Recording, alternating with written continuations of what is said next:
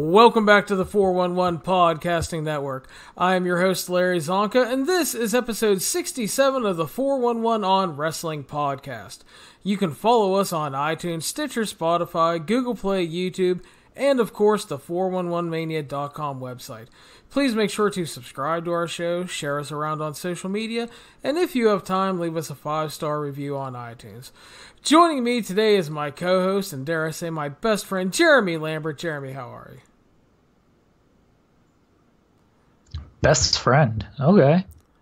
Pretty sure about that, dude. I mean, you're the only one I talk to all the time and, comes to visit me, so... Oh, all right. Fair enough. Yeah, we got to do the best friends hug with the Okada zoom out then. Hi, I'm good. I'm doing well. It's another Wednesday night in the books. That's right. I had another fun Wednesday night myself. I enjoyed the shows. How about you? Yeah, it's Wednesday night's always a ton of fun. And I was really curious about AEW this week because they were coming off the pay-per-view. This was their first post-pay-per-view show, so I was excited to see how they would handle the fallout. And then NXT building towards War Games, so it's good time. Yeah, I had a good day overall. I was trying to figure out what I was going to cook for lunch today, Jeremy, and I'm like, kind of didn't want to cook, but I'm like, fuck it, I'm going to go cook something. And sitting there, and then I got a little email on my phone, and there was a new restaurant in the area that was delivering via Grubhub, and I got a coupon code for not only $3 off, but free delivery. And I'm like, well, fuck, that's like $6 off a normal order. I'm like, well, I'm going to give this place a go.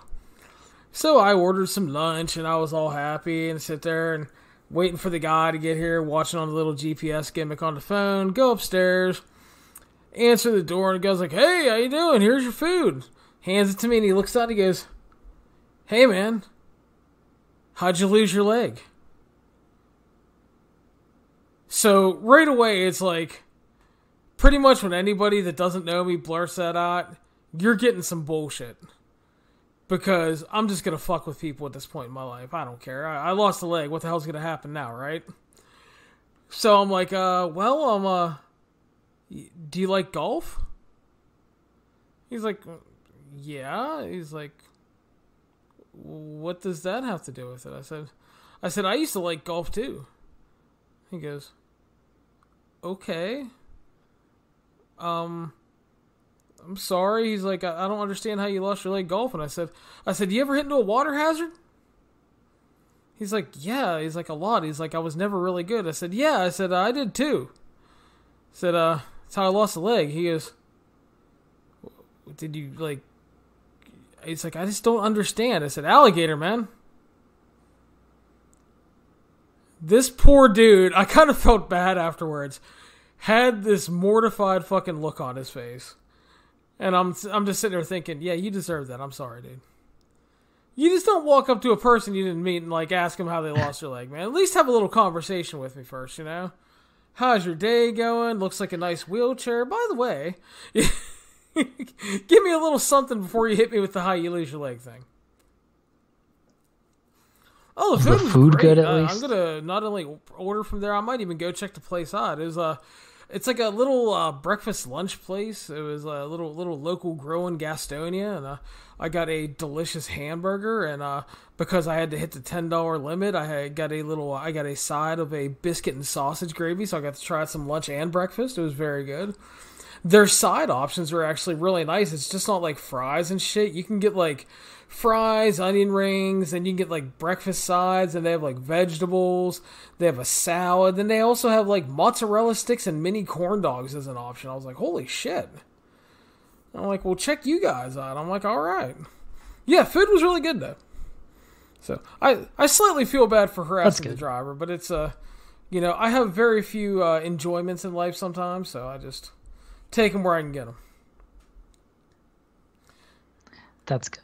I'm glad the food was at least good. And that guy, you gave him the Happy Gilmore story. Yeah, gotta use that one every once in a while. I didn't know if this guy, he looked semi-serious, so I didn't know if he'd buy me surfing off the Great Barrier Reef into Shark Attack story.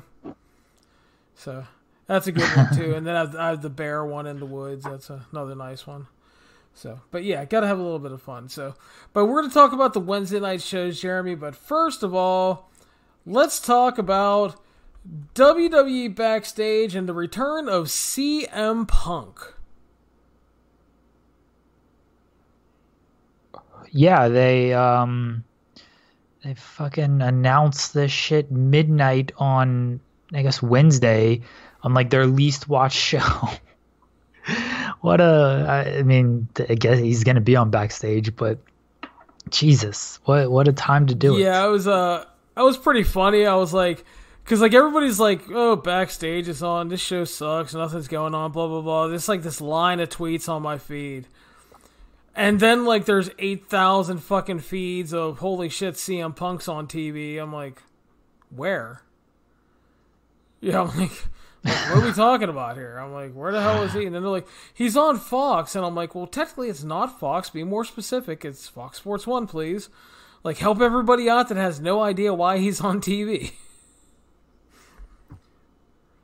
Right. They hit like the first 45 minutes of that show was just like nothing. They just talk about WWE and do promo school or whatever.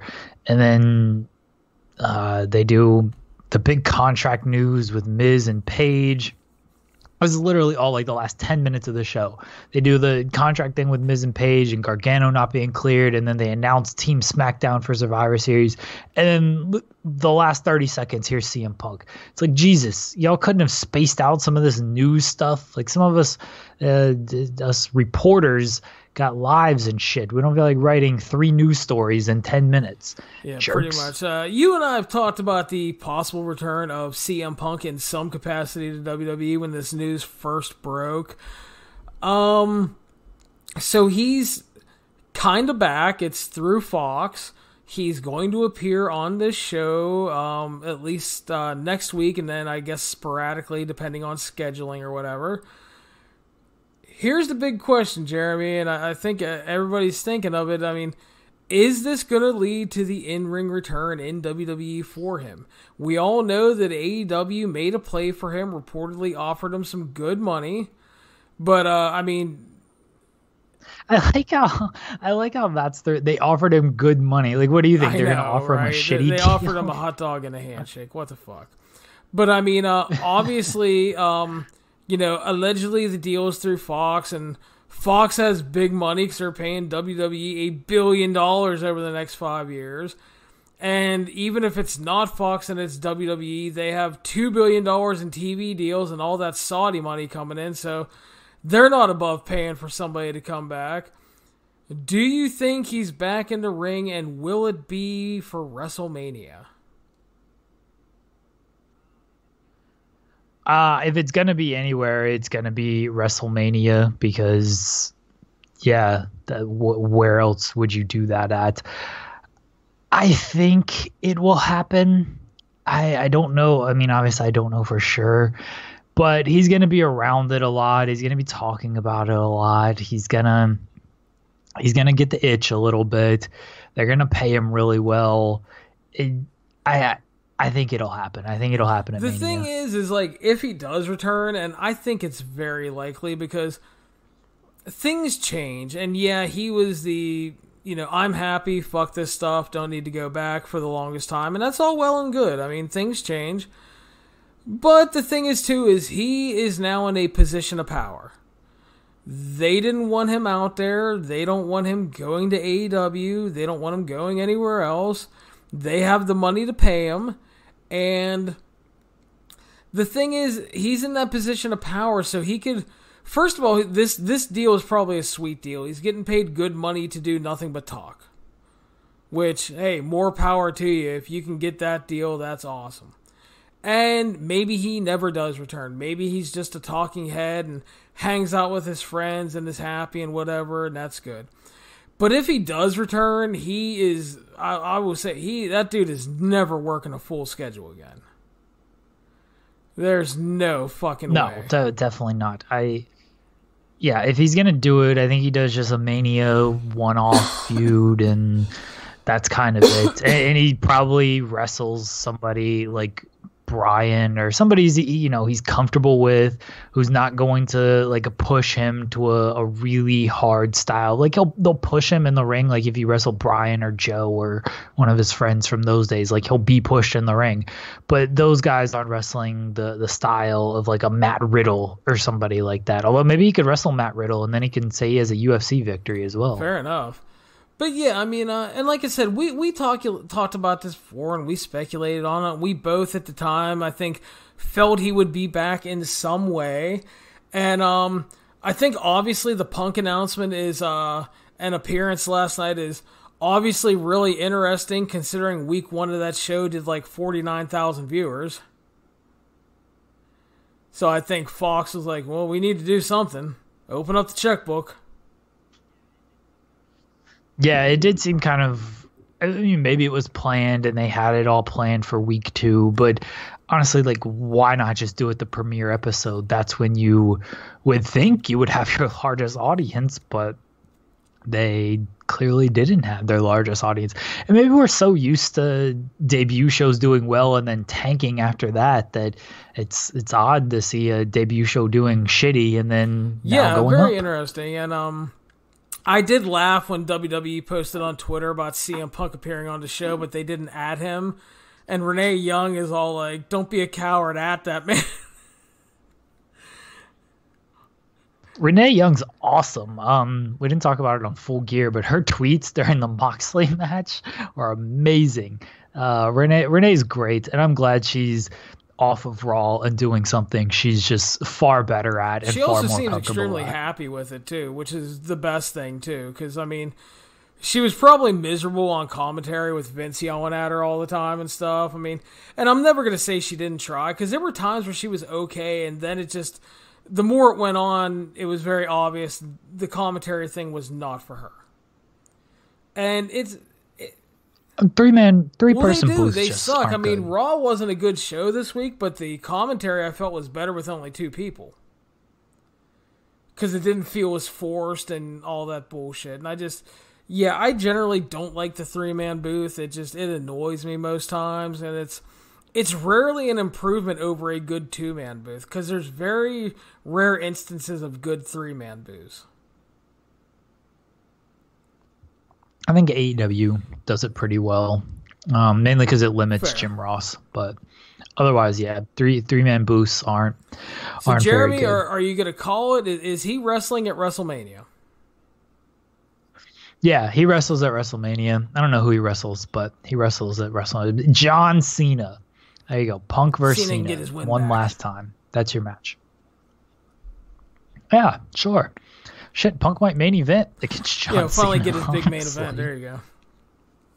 So so I mean, CM Punk is back, and there's going to be a lot of people out there that do the "I told you so." Well, I mean, is it really an "I told you so" if you've been saying it for 6 years? Like, everybody's been guessing about it for 6 years. I mean, we've all speculated and talked about it. When this news came out, Jeremy and I both thought there was a very good chance. It's not an "I told you so" thing. The dude made a choice. I mean, hey, if he's happy, and like I said, if he gets paid and ends up just doing backstage for a long time and ends up not coming back but gets paid just to talk, again, that's a damn fine position to be in. Position of power, Jeremy, a good thing. Yeah, I mean, if he just does the backstage show, like, he's getting paid well, he can live his normal life, and good on him. Shit, it's a lot better than actually going in the ring, busting your ass, doing that whole schedule, and, getting criticized for it and stuff. Like, he gets to criticize others now. This is a dream job for Punk. He just gets to sit there and be like, this sucks, this is good, and that's it. Like, this is CM Punk. Maybe he'll come off a little bit bitter, I don't know, but I'm sure he'll be happy with it. So, is AJ Lee going to return? That's what people. I did know. find it funny though that like the same people that have been like, I hope Punk comes back. I can't wait for Punk to come back. I miss Punk. I've seen some of these very same people now that he's doing backstage. Punk's such a fucking sellout now, man. Wait. You've been begging for the dude to come back, and now you're going to call your man a sellout? It's like, pick a position. I mean, you were begging for him to come back. I see these people on Twitter and in our comments section on 411, same people. God, I'd love for Punk to come back. There's so many new guys he could work with, and he could be a main event guy and just, work a reduced schedule like Orton or Shawn used to and blah, blah, blah. That'd be so great, and he's a star, and I miss him so much. And that's great. I mean, it's like if you want your guy to come back, awesome. But 5 minutes after he's back to start flooding the site with, what a fucking sellout. I can't believe he took the offer and came back. Well, it's like, first of all, he's not officially back. He's doing WWE Backstage. Again, do I think he comes back? Likely so. Because like Jeremy said, he's going to be around. He's going to talk about wrestling, hanging around his friends. Probably gets the bug. Maybe there's a match that, Vince throws a match at him he really wants. Or maybe he gets to work somebody new that he's never worked that really interests him. We'll see. But, I mean, it's a choice. And, I mean, I don't know. I just don't think you can turn on your man after begging him to come back for like 6 years, This is wrestling. Of course they can turn on him. Well, I mean, it is what it is, Jeremy. But so that's the CM Punk thing. Anything else you would like to add?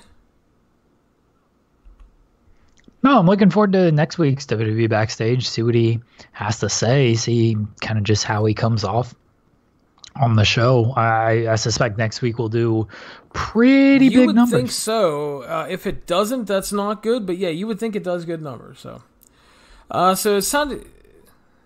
I mean, the time slot isn't great. Like it's fucking 11 o'clock on a Tuesday, which is not good. So now it is time to talk about the Wednesday Night Wars, Jeremy, our favorite time of the week. AEW Dynamite, November 13th, 2019. The fallout from the Full Gear pay-per-view. We opened up with highlights of the pay-per-view, and then we got a recap of the Omega versus Moxley main event.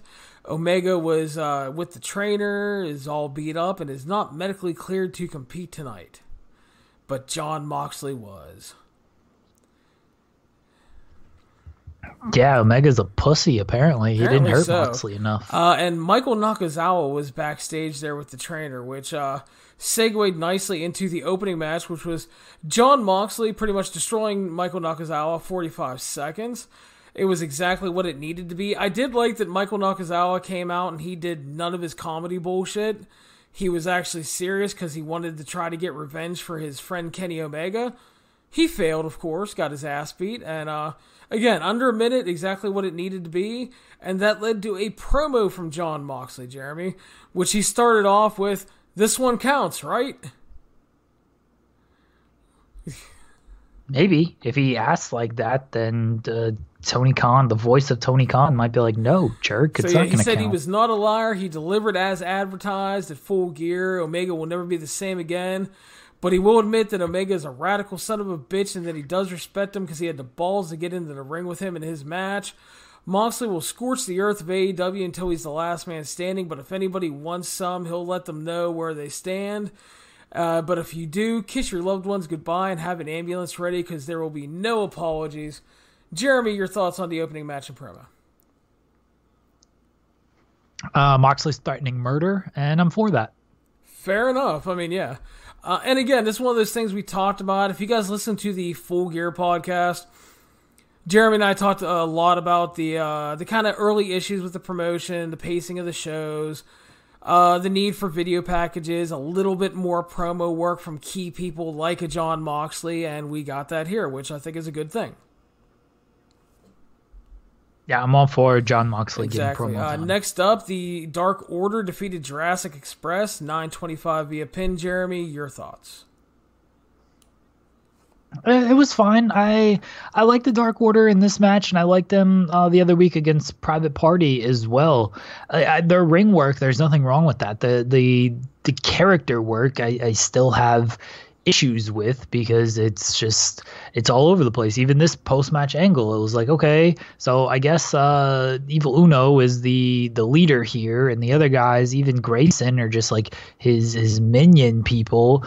And like, why does he want these people to join the Dark Order? Like, what are they after? What's their goal here? So I wish we just knew a little bit more about them. And I wasn't on the podcast last week, but one thing gotta mention is fucking, like, who are these guys? And then you see Stu Grayson backstage with the elastic bands, getting his pump on before the match. Like, these evil dudes are just using elastic bands to do bicep curls and stuff. Come on. I don't know who they are. Just because you're evil doesn't mean you neglect your staying in shape and getting the pump on before you go out in front of the camera, Jeremy. Sure, I guess, but it was just very weird to see these guys who are the Dark Order and they're just hanging out by the steps backstage, and one of them is doing a party pump. Like, don't they have a spaceship or something to do this shit? Apparently not. I don't know if they're quite aliens, Jeremy. So, yeah. I don't know. I just figure anytime they got minions and stuff. It doesn't have to be like an alien spaceship. Like fucking Power Rangers, Rita Repulsa. She had her little minions and stuff going around. That's what it reminds me of. She had a spaceship, right? She had a spaceship. She had like some kind of wacky headquarters. She had some type of. Yeah, ship in space or so. Yeah, an evil headquarters. How about that? It doesn't have to be a spaceship, fine. But, some type of headquarters, not just hanging out backstage by the lockers. So they need a backstage area like LAX used to have in Impact, where it's like their evil headquarters. Yeah. Like Legion of Doom. Yeah. I guess AEW doesn't want to do that kind of wacky, like, meanwhile, at the Dark Order headquarters, and then you cut to a video package from like earlier in the day or something. But you got to do something with these guys because they're good talents, and I think they've been getting over with their ring work, and I think there is something there that's different from a lot of the stuff we see in AEW. The problem is their presentation just isn't there. Good match overall. Dark Order picked up the rebound win. Jurassic Express still winless.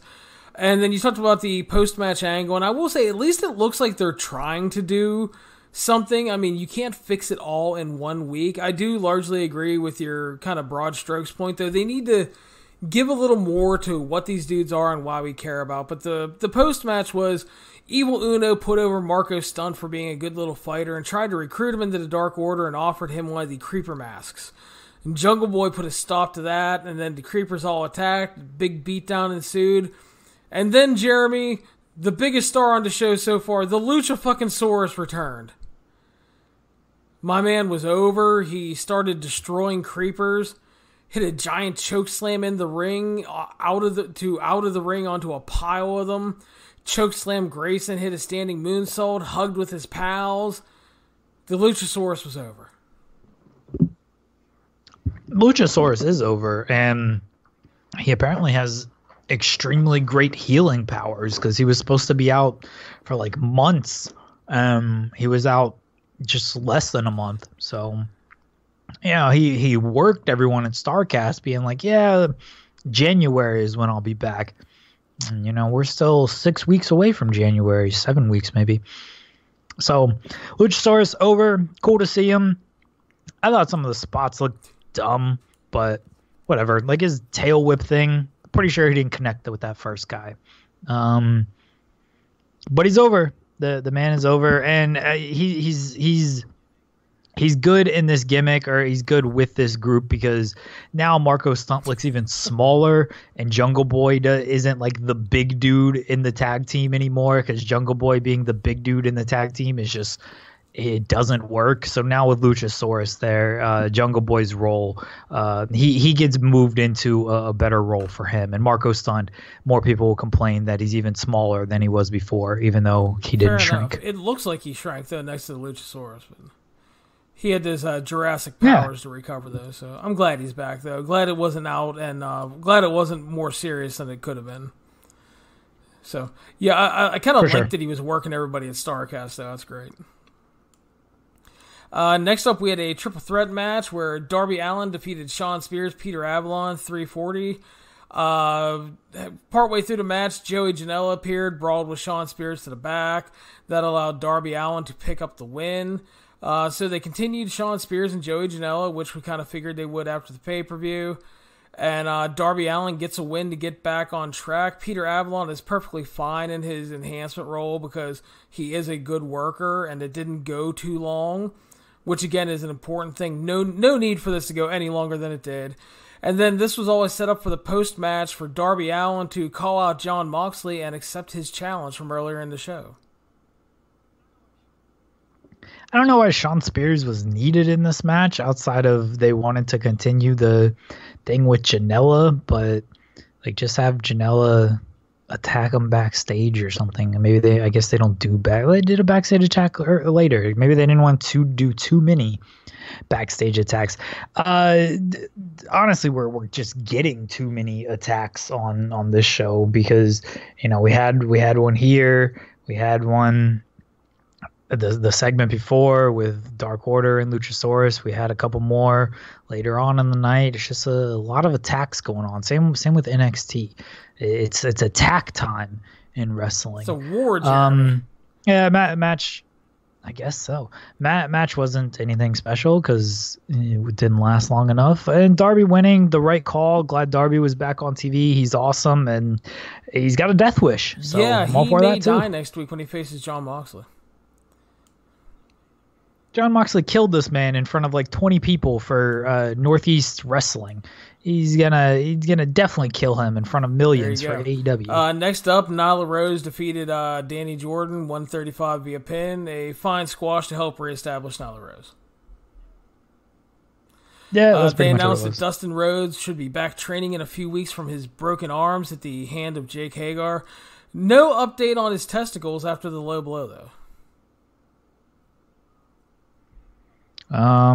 They're probably fine. It took Hagar 2 to knock that one guy out of the fight, and Dustin Rhodes has stronger testicles than that fighter, I would imagine. So that's probably why there's no update. Hagar didn't Fair damage enough. him, really. They announced next week there will be a 12-man Diamond Battle Royal with the final two guys in the match facing off the next week for a special Diamond Ring Battle Bowl style. Yeah, I'm looking forward to this. I don't know what the fuck this Diamond Ring is all about, and I don't know. I assume it'll play into the storyline, but I'm a big Battle Bowl fan, and wacky gimmicks like this are cool with me. Bring back World War III, you cowards. Allie was then interviewed next. She was here to show what she can do, but she was screwed because what she could do was get her ass kicked because Kong and Brandy arrived, kicked the shit out of her, chopped off some of her hair as Kong took another scalp for her fancy hair belt. Yeah, it's fine. I like the Kong and Brandy gimmick. It's cool, except they just do the lights out thing too much. Yeah, they're using it a little too much as a transition thing, which is what we talked about on the last show. Just don't do it for Shawn Spears' entrance. It works fine with Brandy and Kong's entrance because it's cool. Like the MJF one and the next segment works. The Christopher Daniels thing at Full Gear was fine, but then you just use it on a random Shawn Spears entrance. Like, no one cares about this guy. You don't need this lights out gimmick for him. Just have him come out with a chair. He doesn't need to be sitting there. Yeah, I mean, I don't disagree because it's like, it's just, I don't know, fucking lights go out and there's fucking Shawn Spears in his little hoodie sitting there. It's like, okay.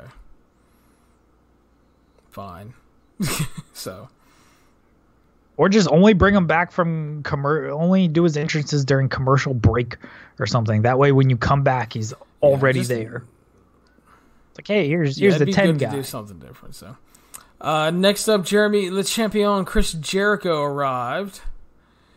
And we got a big promo segment with him and MJF. Jericho basically said, much to the chagrin of many, he is still the champion. He's the greatest of all time and is still demanding a thank you from every member backstage of the AEW roster and management. The people that matter and not these jackasses in Nashville. He's beaten everybody put in front of him and proved Cody was an entitled millennial son of a bitch. And this led to Cody's music hitting. And everybody got all excited because Cody's gimmick hits and the spotlight hit and he starts rising up from the stage, but it was that son of a bitch MJF, Jeremy. Yeah, this was a proper use of... You kind of knew it was going to be MJF. Like, he had to come out at some point, and they hadn't advertised him throughout, and you know he wasn't going to close the show because they had the big tag team title match, and so the top of the hour segment was the best time for him. So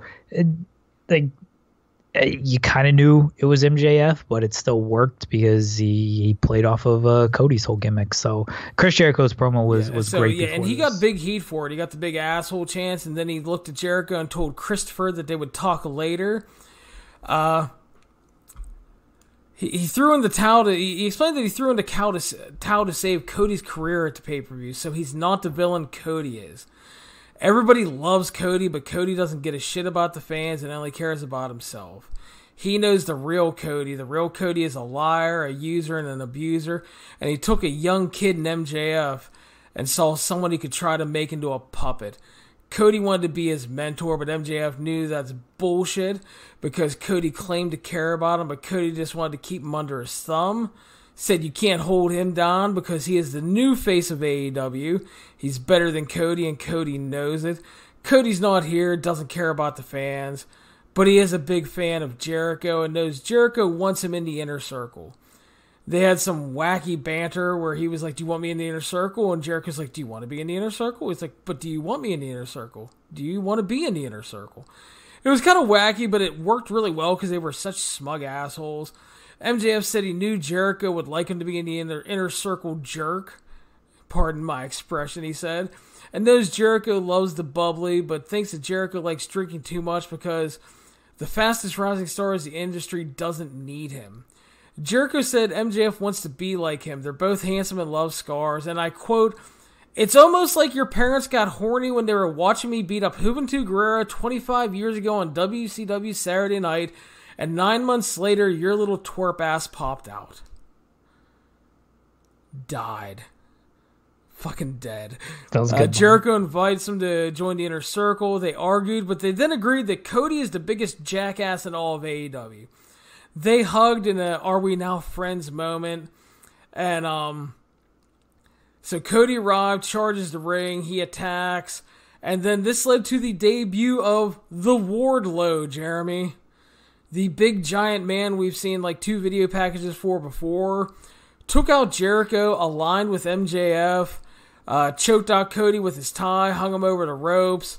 MJF now has a heater to back him up. Cody's laid out. He was busted open from the cut he got at Full Gear.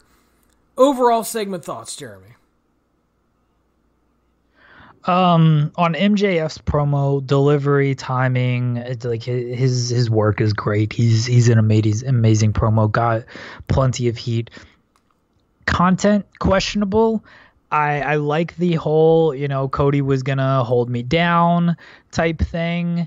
I didn't like the, Cody doesn't care about the fans, and that's why I threw in the towel to save his career, but he doesn't care about you anyway. I think the better play would have been, I did this, and now he's never going to get a title shot again. Like, I fucked this guy over. He thought he was going to hold me down. He wanted me to take me under his wing. He was going to win the title. And then because he's my best friend, I'm never going to get a title shot. And I fucked him over by throwing in this towel. Now he's never going to get the title. And I'm going to go on to be the biggest thing in this company. I thought that would have been a better explanation, but, that's just me. The Jericho MJF back and forth, again, they were great at what they were doing. Went a little too long for me. I was like, okay, this can end. But the ending line, taking a shot at Cody, was funny, and then them hugging.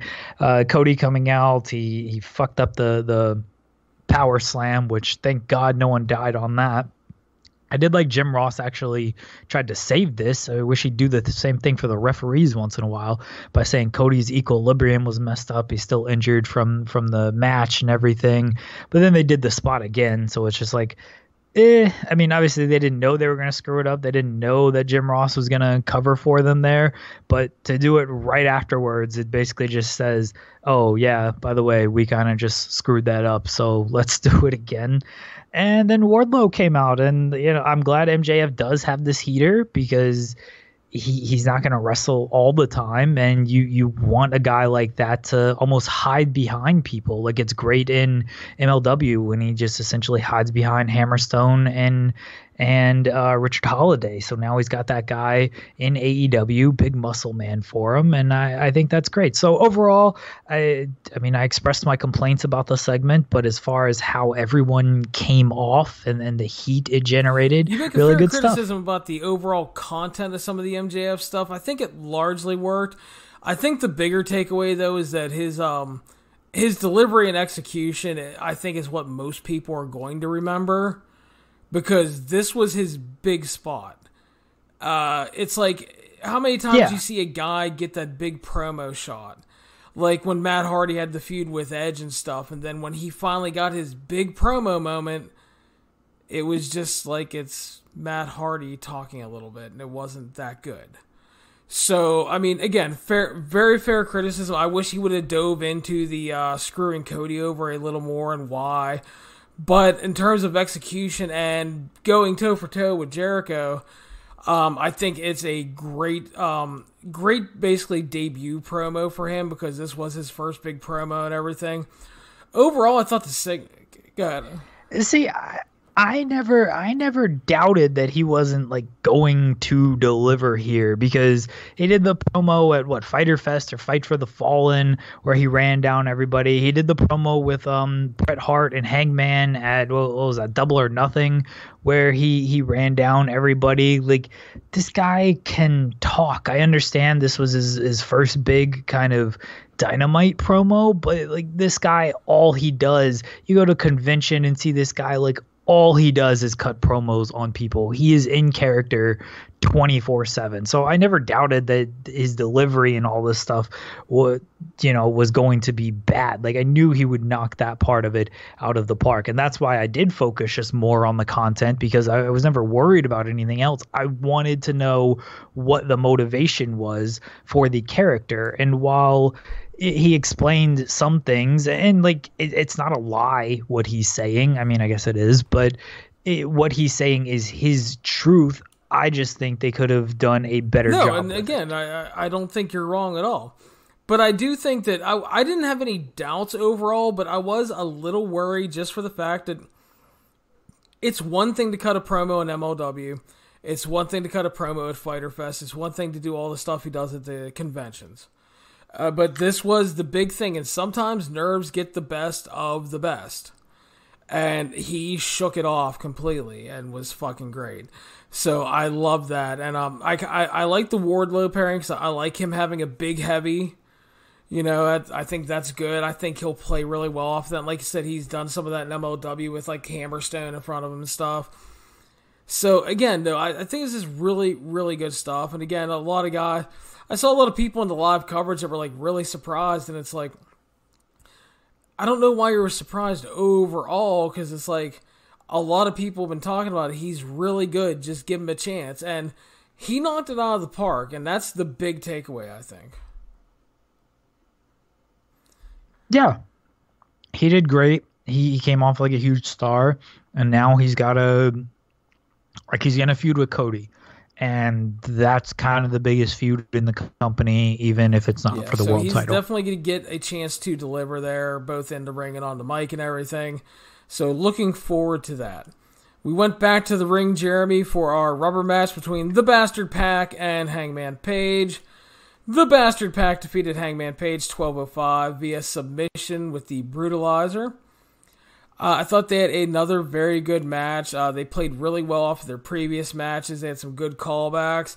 Pac teased the brainbuster on the chair on the floor like he used at the pay-per-view. Really enjoyed it overall. Pac has been like so good on TV. He comes across just like a star in every match. Everything looks so effortless to the guy. Page again did well, and it's just, I think Pac winning is the right call. And I think what really worked here is that the match was not only really good, but earlier in the show, they did a ton of angle-driven stuff, shorter matches and everything. And that's that contrast we talked about in the Full Gear podcast. So that when you have a match like this, like, it's great if you have like 3 or 4 great matches and stuff, and that's a lot of fun at times. But you also have to break it up and do some other stuff and tell some other stories, which they did earlier in this show, which I felt made this match stand out even more than maybe normal. It was a good match. I still question having Pac losing at the pay-per-view just to get his win back here. Like, I understand it's a series.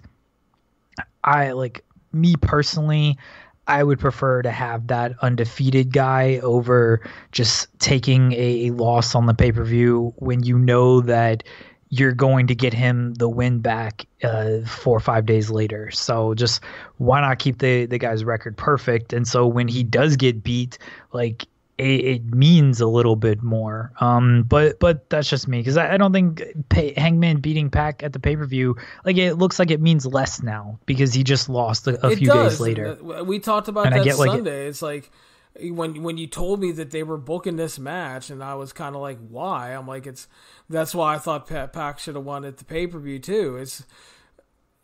It's kind of a misstep in that regard, but he did win here, and the dude looks good. I wish they wouldn't have forced the series thing, especially because, like we said Sunday when we talked, it was the third time in 7 weeks.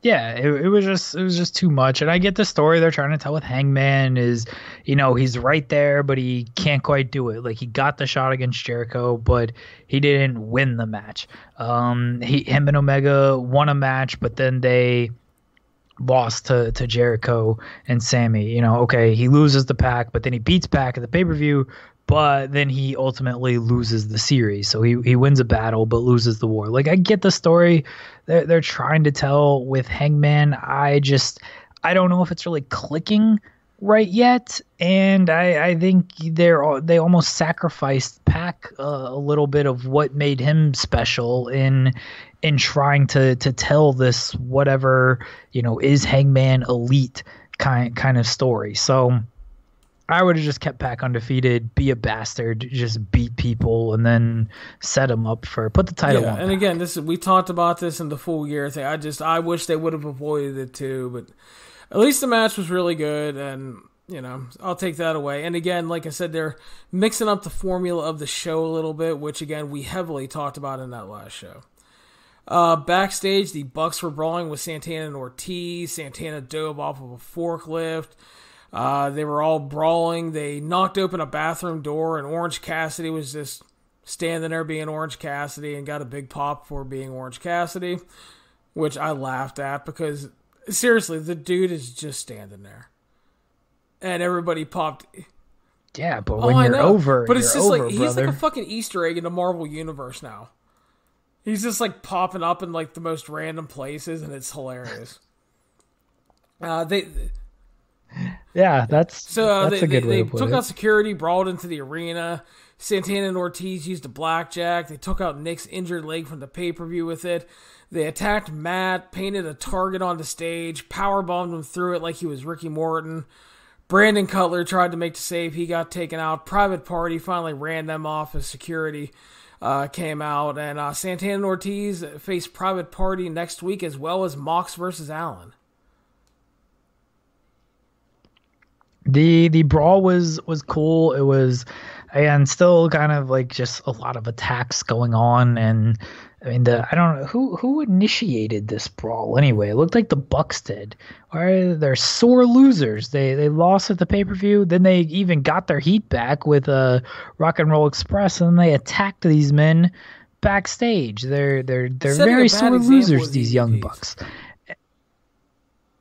Yeah. Cody kind of did the same thing. At least Cody had more of a reason. Like, he got kicked in the balls, and his supposed friend threw in the towel on him. So at least Cody had a reason to be upset. You guys lost fair and square. What are you mad about?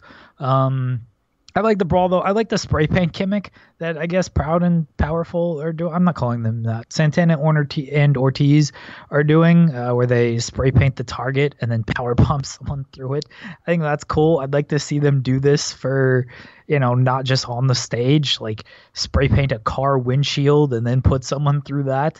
I think they could do some funny stuff with that. So I liked it. And Private Party and Santana and Ortiz next week should be good, except the problem with it is, spoiler alert, the best friends beat Private Party on AEW Dark. So we're going to watch these guys lose to the best friends who have like no wins on Tuesday, and then we're supposed to, take them serious against Santana and Ortiz. Like, that just doesn't make sense. Yeah, I read that spoiler too, and I was like, that made no sense. So, I mean, I get that you want to have like the best friends not always lose, but if that's the case, then put them against someone they can beat. Like the Young Bucks beat T-Hawk and Lindemann. Like, why couldn't our best friends just beat those guys? Did the Young Bucks really need a win? Like, they're fine. I guess they want to win because they just lost, but like they're fine. The Young Bucks could have faced someone else. I don't know. I just like, why beat Private Party knowing that 24 hours later the viewing audience is going to watch them against possibly your top team, or at least your second team. They've right used now. Alex Reynolds and John Silver in the past, who are a really good independent tag team. Bring those dudes in to do the job to the best friends, because it would at least be a good match. I mean, maybe. Yeah, maybe you probably want a stronger main event than that, and I guess that's their thinking. They're like, oh, best friends, then you Private put the Party, Bucks like match that's in the a main event, strong and you flop it event. around. Again, they should have put some more thinking agree. into that one. Yeah, or to use Angelico and Jack Evans, like they're beating them at every turn anyway. They can lose Kip again. Sabian and some other dude in there. Who cares? They're building Kip Sabian, brother. Anyway, main event time. Champions SCU defeated Le Champion Chris Jericho and the Spanish God Sammy Guevara in 11 minutes via pin, when Scorpio Sky cradled Le Champion to retain the titles, Jeremy. Yeah, I like this finish. They were clearly running short on time, but they're trying to. Here's the thing. They're trying to get this cradle over. I'm not sure it's working because the crowd is just not popping at all for it. They're like the reaction to this was kind of low and disappointing. The same as the reaction when they like actually won the titles. This cradle, it's I like the finish. I said it when they won the titles. Like, I think it's something different, and I completely like that they're going for it. This crowd ain't buying it. These main event matches, they want clean finishes with a million finishers and kickouts. They don't want this cradle nonsense. Fair enough, yeah. Yeah, I would have thought the pop would have been bigger, but I did enjoy the match. Thought it was good. I thought laid out really well, had a fun, well-done home stretch. And the thing is if you paid attention to that tag team tournament, I think one of the biggest things they tried to do was build up Scorpio Sky through that.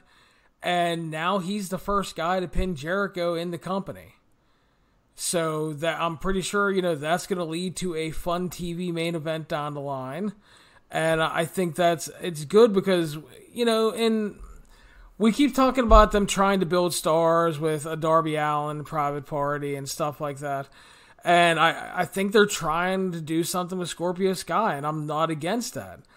I specifically love Jericho throwing a fucking fit and destroying shit afterwards, because I hate when somebody fucking loses and they do that little smile and point at the guy like, oh, you got me. No, Jericho's a conceited, arrogant asshole. He should be pissed off. He's never been beaten in AEW. He thinks he's perfect. He thinks everything is owed to him. He thinks everybody should thank him. He thinks he's the reason the company's on TV. He thinks he's the fucking shit. So the fact that he lost should fucking enrage him to no end. So I love that. Yeah, I like the post-match temper tantrum callback to the 90s Chris Jericho character there with the, chair slamming into the ring posts and stuff. So I like Jericho's reaction to all this. I like Scorpio Sky winning because I do think he has star potential. And I think the TV main event that they eventually do will probably be really good. Assuming, they'll probably get time. Yeah, so yeah, it'll be a good match. It's just that finish is just coming off a little flat. But, hopefully, because when they do this TV main event, Scorpio Sky is going to cradle Chris Jericho. And when it happens, I hope it gets the reaction that it deserves, because they are trying to get this over.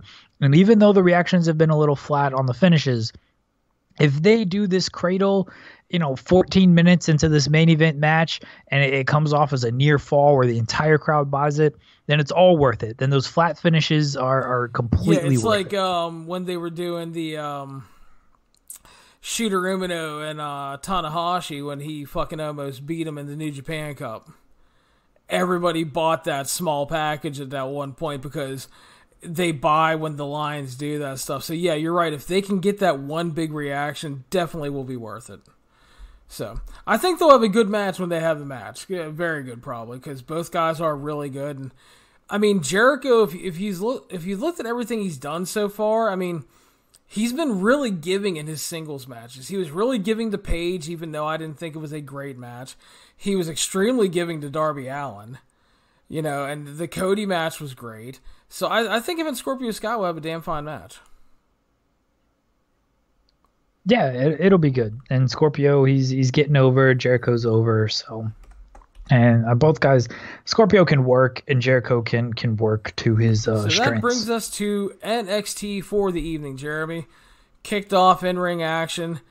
Cruiserweight champion Lio Rush defeating Angel Garza at 12:50 via pin. I thought they had a really good opener. I thought it was a hot way to kick off the show. They had a good crowd for it. Everybody worked hard. The only thing I didn't like was the finish, because Lio Rush makes his big comeback, hits the final hour for 2, goes up top and hits one to a partially standing Garza and pins him, but Garza had a hand on the ropes and the ref didn't see it. It felt kind of cheap way to get to a rematch that they really didn't need to do, because the match was really good. They're poking fun at AEW because the referees, they're blind. I like the match. Thought it was good. Leo and Garza are both fantastic pro wrestlers, so no surprise that the match was good. Yeah, the finish, maybe not necessary.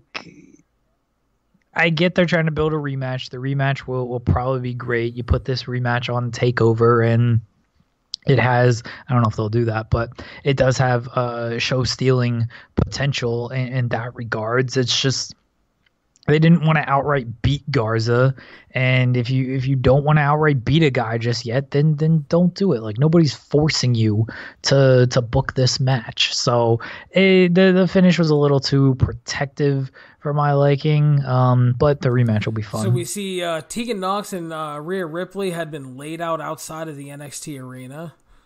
And that led us back to the ring where the real fucking shooter, Xia Li, defeated Aaliyah in 2 minutes and 5 seconds via pin when she kicked her in the fucking face and broke it, busting her open.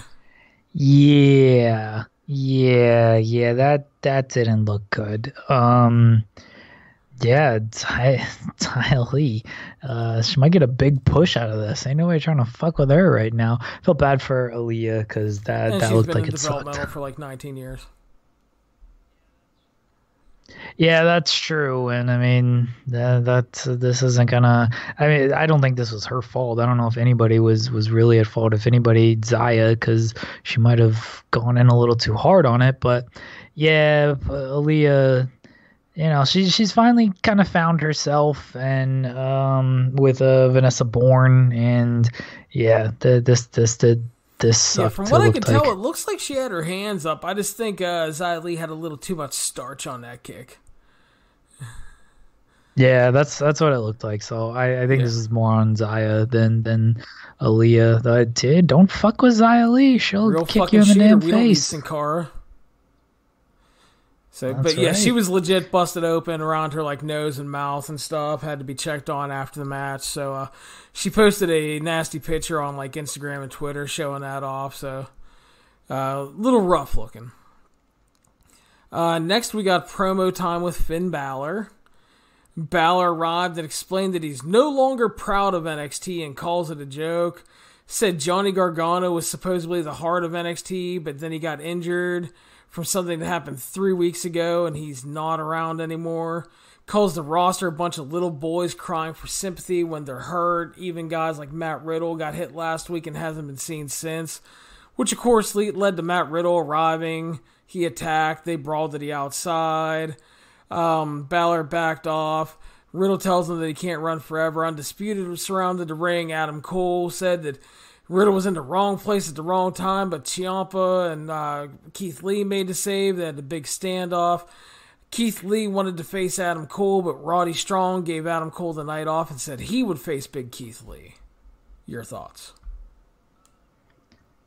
The Balor promo was fine. The whole thing with Matt Riddle, he got injured last week and hasn't been seen. Dude, y'all haven't had television since then. Where was he gonna show up? The live events? I don't know. I guess NXT did live events this past weekend. But yeah, that was dumb. But I did like the shots at Gargano. I thought that was good. And then they set up Roddy Strong and Keith Lee, and I'm all for Roddy Strong and Keith Lee. And that's what we got next. Keith Lee defeated North American Champion Roderick Strong 17-25 via pin. As we all know, Jeremy, these two guys are awesome. So they had a really good match. Yes. Everything they do is pretty much great. So the win, the match not only helped build to the War Games match, which is set up, but it also sets up Lee as a potential title challenger after that show, which I did like as well. Yeah, I like Keith Lee winning here because you can beat champions in non-title matches to set up future title matches, and it works even better if it doesn't take place immediately the next week, and it doesn't look like this one will. Maybe that changes, but I don't think it should. Let that simmer a little bit. They're still going to be linked going into War Games, so it's not like it's just going to be completely forgotten about. And then you build it to a little bit longer, and when you can actually potentially take the title off of Roderick Strong. I don't think you're taking the title off of Roderick Strong heading into War Games, because you want to keep all the titles on Undisputed Era heading into this pay-per-view. The match was great. Both of these guys are awesome, and yeah, I like Keith Lee winning, and I look forward towards to the finish the of the rematch. match. Undisputed Era arrived. Ciampa attacked. Riddle joined in. They all brawled until Finn Balor laid out Riddle with a sling blade, running double stomp, and that eventually Lee ended up picking up the win. But that set up the post-match, which was Undisputed Era attacking Lee and Ciampa until Dominik Dijakovic made the big save, laid out Cole with Feast Your Eyes, told Ciampa he wanted in War Games and shook hands with him, and then after a bit of hesitation and tension, Keith Lee offered his former rival Dijakovic the big handshake. Yeah, Dijakovic gets into the War Games match, which is a good call, and it looked like that was fairly obvious call based on the past couple weeks of television. So I like this. Post-match angle was fine, and I guess things kind of changed later in the night. Outside, Jessamine Duke, Marina Shafir, and Candice LeRae were all laid out. The Hitman or Hitwoman continued. Triple H was there. He was not happy about it. And Scarlett Bordeaux made her low-key NXT on-screen debut, checking on Candice LeRae. Scarlett Bordeaux is the attacker. She had Killer Cross doing all the dirty work, man. I'm telling you. Killer Cross does not exist. He is a mythical creature. Unfortunately for him, man, he didn't get that. Guess he didn't get that release, man, because he would have been fun in the Wardlow role. He really would have. That would have been a good role for him. But yeah, he's just stuck doing almost literally nothing right now in Impact. Next up was Isaiah Swerve Scott defeating Bronson Reed. Jeremy, 12 minutes via pin. Your thoughts? Shocked they got this much time, but I'm glad they did. They had a good match. Bronson Reed's good. Swerve Scott good. I'm glad that Swerve Scott won as well. I think they've got something with him. It's just a matter of actually building him up and doing something with him. And they're trying. He's on 205 Live and stuff as well. So they're giving him a fair amount of screen time across various programs that they have. So I like this match, and I like Swerve Scott. I hope I like they both stick guys. with him. I was surprised they got 12 12 minutes this deep into the show as well, but made sense when what came next, which we'll talk about here in a minute. But yeah, they got some time. I thought both guys got to shine. Good and fun match. It was a good, friendly match. They fist bumped at the beginning. They shook hands afterward, and they're just good wrestle lads, Jeremy. Yeah, we need to see, kind of where this goes, because right now it just seems like a thrown-on match on this show, with nothing really behind it. So again, hopefully they get behind. Queen Kathy Kelly arrived to inform us that the locker rooms were on high alert after all the attacks this evening. They don't know if it's Raw or SmackDown, and then announced that at TakeOver War Games, since Gargano will not be competing, Finn Balor will now face Matt Riddle. Matt Riddle is officially out of the War Games match and replaced by Dijakovic. God bless Kathy Kelly. That's all I'll say. Riddle and Balor should be awesome. Glad that's happening. And now the Team Ciampa needs a fourth guy. And I don't know. You got any ideas for it? Because they haven't really hinted at too much. It doesn't seem like Swerve Scott. If he's healthy, Velveteen Dream. Yeah, that's true. I kind of wrote him off because he just hasn't been around and it didn't look like he was going to be healthy. But yeah, if he's healthy, Velveteen Dream certainly makes the most sense. Like, if he's not healthy, though, there's no one else that's like sort of in this storyline. Yeah. I'm thinking it's going to be Dream, though. I mean, like you said, nothing else kind of makes sense, and nobody's really ready for that spot because Gargano is obviously not wrestling. So yeah, we'll see. Next up, we were supposed to have Killian Dane versus Pete Dunne. That did not happen because Damian Priest got involved, attacked Dane, stared down with Dunne. They charged at each other. They brawled. Dane got involved. Security broke him up. Damian Priest then beat the shit out of them, hit a big splash mountain bomb onto the pile on the floor, hit the step-up tope to take out Dunne and Dane. And we're still building to that triple threat that's eventually coming. I like the build. Should be a good triple threat. Damian Priest kind of over at Full Sail. Got a good reaction here, so that's good. Good on him. And I like all three guys. I really like Dunne and Damian Priest. This feud, I don't know. Like it doesn't do a ton for me. It's just kind of an odd group of guys to be throwing into a feud, and it hasn't like completely clicked, even if I like two of the three really well, and Killian Dane's fine, and I think the match will be good, but the angle sets up the triple threat, should be a good match, but this overall feud isn't really hitting me too hard. It comes off a little odd and clunky at times, but I think the match will be really good, so it's at least the build is not bad. It may be a little uneven, but it's not bad. I will say that.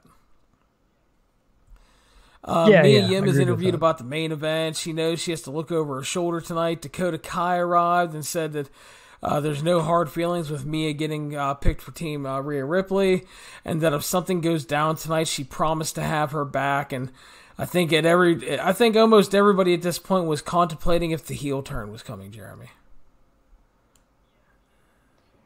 Yeah, Mia Yim doesn't do a ton for me, but I do like this angle. They announced that next week, Dijakovic versus Cole in a ladder match for the War Games advantage, which they were doing here in the main event tonight. Can Adam Cole get a break? This man has a fractured wrist, and like legitimately. And they put him in, he's wrestling Bryan and Seth Rollins. He's wrestling, and then who did he wrestle on NXT that week? He wrestled in the 6-man, didn't he, or the tag team match? I didn't. I just now watched the show, but no, he attacked. He wasn't in that 6-man. Still, he wrestled 2 matches on the week on short notice. Now they're putting him in a ladder match. They're putting him in War Games next week. Like, Jesus Christ, could Kyle O'Reilly not do this match? Yeah, he might die in a ladder match. Could somebody else not do it? It's like, I'm not a fan of them booking back-to-back ladder matches with the same stipulation. I think that's a little overkill going into War Games. Second of all, I agree with you on the Adam Cole thing. I think it's a huge mistake booking him in a ladder match with a fucked up hand and wrist ahead of War Games. You're asking for trouble. Like you're booking him in a ladder match. You're booking him in a War Games match. He's probably going to be part of Team NXT at Survivor Series. Like, isn't next week the go home show for War Games as well? Yeah. Are we that close? Yeah, so you're literally booking this guy in 3 matches, 2 of which are gimmick matches, which already have a high risk of injury possibility. He already has a fractured wrist, and then you expect him to be healthy for Survivor Series, assuming he's on the team. That's not confirmed. I'm just assuming that he is because he's part of the whole invasion angle, and they're not doing the title versus title match. So, what else is he gonna do? It's just an unnecessary risk. Again, put somebody else in that match. Put Fish or O'Reilly in the match. Dude, seriously, they really should. So I don't like the booking of that. I think it's very risky, very, very risky. And then they'll have him wrestle in Poughkeepsie on Thursday night or something. So next up was the ladder match for the advantage in the women's War Game match. Io Shirai defeated Mia Yim in 20 minutes, Jeremy. Your thoughts? I'm glad Mia Yim's not dead, because Jesus, that bump she took to the outside looked like it absolutely sucked. And she got busted open in this match as well. It was a great match, like really awesome ladder match. And both these ladies went out there with something to prove. And I mean, the heels winning is the right call because only an idiot would have a babyface advantage in War Games. And I think WCW almost tried to do it once, but they didn't. I think Bischoff wanted to do it and was like talked out of it but maybe I'm misremembering that. TNA definitely did it though, so yeah, that was just what a company. So yeah, the heel winning, the right call. Io rules. I love Io. I want just Io in my life forever. She's amazing. Yeah, she Jeremy spoke about Mia getting busted open. Io hit a missile drop kick at one point to a ladder into Mia's face, which is what busted her open. They had to scramble at that point because Io was doing a gimmick where she had her hand attacked earlier in the match, so she did an awesome job of so many little things in this match, selling her hand, having trouble opening the ladder and stuff like that, which gave them time to clean up Mia and for the ref to communicate what was going on. That led to the finishing stretch where the NXT UK Women's Champion Kaylee Ray arrived, took out Dakota Kai, toppled over the ladder as Mia was climbing and sent her through the ladder bridge at ringside, which is where she almost died. That allowed Io to win to get the advantage for the heel team and also set up Kaylee Ray joining Team Baszler as the final addition, which, very cool addition. I actually like her getting involved in this. Team Shayna Baszler was about to have a big celebration on the ramp, but pissed off Pam arrived as Bayley attacked her with chair shots and laid her out until she was chased away to close the show. So, was Bayley the mystery attacker all night, Jeremy? I guess so. That's what it seemed like. I think she tweeted that it was kind of her and she laid everybody out. So I guess that mystery is solved. Kaylee Ray is a cool addition to Team Shayna Baszler because, yeah, it looked like a Dakota Kai heel turn was potentially coming there, and they did a nice job of teasing that. But I'm glad they didn't do it. Like, that's something you can... One, it's not even necessary. Like, does anybody really want to see Dakota Kai be a heel? Two, it's something you could potentially revisit in the future as, more motivation down the line for why she is turning heel. Hey, remember when you guys overlooked me at War Games? Like, you can use that as part of her motivation. So I like that they didn't just pull the trigger on this after a week. Like I thought the MJF feud or the heel turn was maybe a little too quickly, and this one they're doing a seemingly of a slow burn of it. So I like that. And Kaylee Ray, again, a cool addition because kind of unexpected. I don't think many people really thought that Kaylee Ray was going to be the final participant for Team Shayna Baszler. And it gets NXT UK on there. They're obviously, there's a lot of brand synergy there. NXT UK is just a dead show. I can't even remember the last time Kaylee Ray appeared on that show. And granted, I'm a couple weeks behind, but it's a dead show. Walter and Imperium are pretty much just regular NXT guys at this point as well. And Bayley, cool appearance by her, coming attacking everybody and keeps that women's feud going on. The women are awesome at the end of this. A lot of good stuff. Great main event, as we've talked about, especially the past few weeks. The NXT women overall have been really killing it, especially the ones involved in the War Games match. It's been the best stuff for me, like the on NXT, and the guys' War Game stuff has been strong as well, but the women's War Game stuff is just really I think they're doing an excellent job with it. I think Bayley, I love the fact that Bayley was so frustrated with NXT that she flew back from Europe just to beat the shit out of some people. So awesome. Yeah, I mean, gotta do what you gotta do sometimes. Hey, Shayna Baszler flew in from Florida just to beat the shit out of her when everybody got trapped in Saudi. So Bayley's like, all right, I can do this shit too. Bayley came from Europe. She was pissed. Well, pissed off Pam, as you call her, is it's an appropriate name. All right, Jeremy. So that brings us to the big head-to-head comparison for the week, sir. I will go to you first. NXT had the better match. I thought the women's ladder match was my favorite match on the night, so they win there.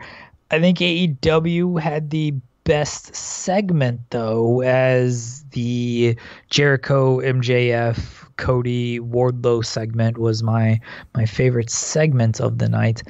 I will go with I will slightly lean, and it always seems to be like it's a slightly lean because both these shows are really good.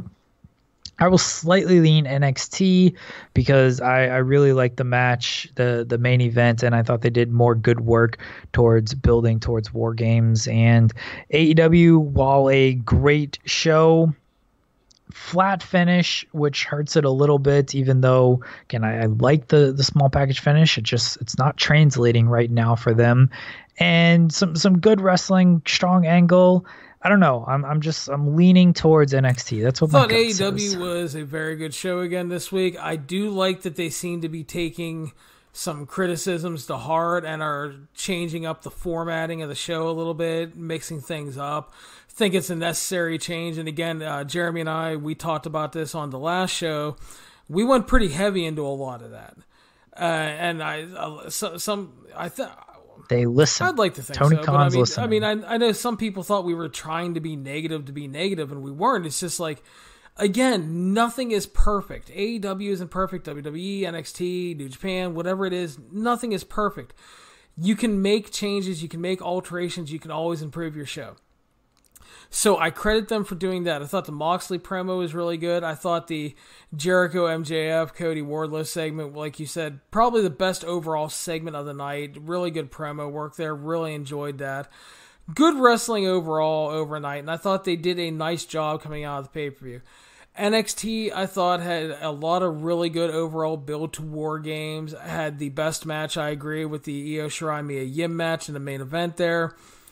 Overall, I thought the wrestling was a little better combined on NXT than AEW. And as you said, it's a slim margin pretty much every week because I think both shows are really good every week. It just depends on what you're going to value and what kind of hits you more. I am also going NXT this week. I gave it the slight nod in my overall scores tonight.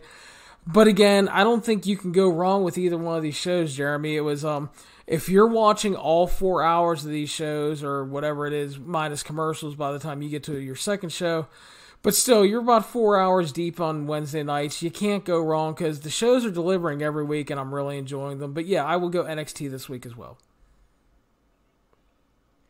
I think the first half hour sort of hurt Dynamite. And okay, the Moxley promo was good. Like the match was throwaway. The Dark Order Jurassic Express match, like not a bad match or anything. And then the Luchasaurus returned and stuff, but the Dark Order stuff not really connecting. And then you got Shawn Spears and the Librarian coming out there, and like Darby's over, but that was a throwaway match. Just a lot of throwaway matches in that first half hour and an hour. Like there was like three. I mean, the Darby Allin match wasn't technically a squash, but it went only 3-4 minutes. Like there were three just really short matches in that first hour, and the Dark Order match was good, but yeah, it wasn't, anything spectacular. Like I didn't think it was as good as the Lio Rush and Garza match. So the wrestling was stronger on NXT. The angle work was stronger on Dynamite. So it comes down to, I guess, your kind of preference on that is, if you like the sort of heavy angle show on Dynamite, you probably enjoyed that more. If you like the more wrestling heavy show, you probably enjoyed NXT. But again, more. Very good shows. Wednesday nights remains the best night of the week. It's great. It's always great, and we will see. Is this the week NXT wins the ratings? They were really close last week. We didn't get a chance to talk about it because I hadn't seen the NXT show yet, and I was away. But it was what? It was just a few thousand viewers that it was like nine. NXT was right there with them. If that, yeah, not a lot.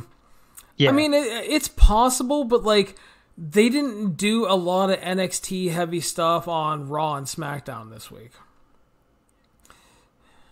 Yeah, it was really the NXT UK stuff and then Walter and those guys weren't even on the show tonight. So yeah, it's I think Dynamite is going to win this week, and I think the gap is actually bigger than what it was last week. I think last week was a boost because of the strong nights for SmackDown Raw with the NXT invasions, but we didn't get that this week. AEW coming off a strong pay-per-view with some big fallout kind of questions, typically or mainly the MJF turn.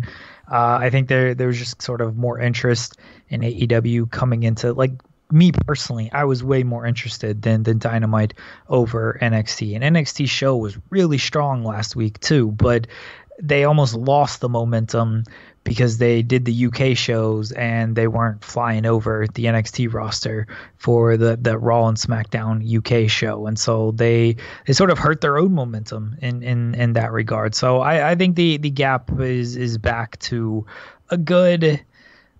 I'd be really surprised if it wasn't over 50,000. I think it'll still be pretty close, but I'm confident in saying it'll be 75,000. I think the combination of WWE not following up on the main NXT guys on Raw and SmackDown, combined with AEW coming off of a pay-per-view, because traditionally most wrestling shows will see a bump after a pay-per-view because of the curiosity and the fallout factor. So, I mean, I would think AEW wins this week. If they don't, that I would think is not good because, again, WWE did almost nothing with the NXT stuff outside of the NXT UK stuff. So I would look at that as a big negative if they lost this week. I think next week is the week that NXT wins because it's the go home for TakeOver and Survivor Series. They're going to push the NXT stuff fairly heavy on SmackDown. I think it's going to get a huge push on Raw. And then, of course, you have the NXT show. So I think next week is going to be the show where NXT if they don't win, it'll once again be like a neck and neck thing. But this week, AEW should certainly win by I don't know what a decent margin is anymore. But again, I think it'll be over 50,000, and I'm even saying it'll be over 75,000. But yeah, if they don't win this week, then that is pretty big cause for concern because. WWE didn't do a whole lot, and last week could have just swung everything and shown that okay, we got the eyeballs on us. People are now see this as a WWE show. We're getting that kind of WWE core fan base tuning in and everything, and so that's really what they need. You get that core fan base tuning in. We know 2 million people are watching Raw every week, and nearly 3 million are watching SmackDown every week. So we know what that core is out there. Once you start attracting those guys, you can get there and stay there. I think you're right in the fact that next week really does feel like the week that NXT could and should win, especially if they get some good time on SmackDown and especially Raw. That does feel like the week heading into that big pay-per-view weekend. I think you're definitely going to get main roster guys because you didn't really have that tonight. You had Bayley, but pretty much everybody was on the European tour, so you couldn't really do a big angle this week. Everybody will be back in town next week, and because it is the go home for Survivor Series, and NXT is part of Survivor Series, and they've already done all these invasion stuff. I think you're going to see next week, the OC will probably show back up. I don't know what team NXT is going to be for Survivor Series, but shit, it wouldn't shock me if we get the big dog in the Impact Zone. There you go. That'd be funny. We'll see what happens. But yeah, so that's it for this week, Jeremy. Again, really good Wednesday night. Love Wednesday nights, man. No complaints from me at all. Overall, I mean, obviously we can nitpick certain things, but just as an overall experience, Wednesdays are just so much fun. Yes, especially compared to Raw and SmackDown this past week because they were taped shows in the UK and they sucked. So that brings us to a close for this week. Again, you were listening to the 411 on Wrestling podcast.